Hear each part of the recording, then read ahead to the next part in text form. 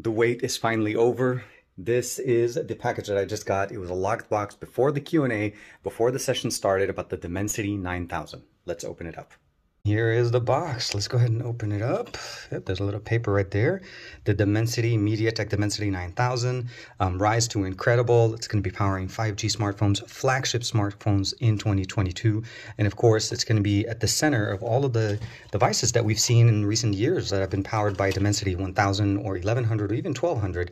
And now we're going to be able to see flagship type processors from Mediatek.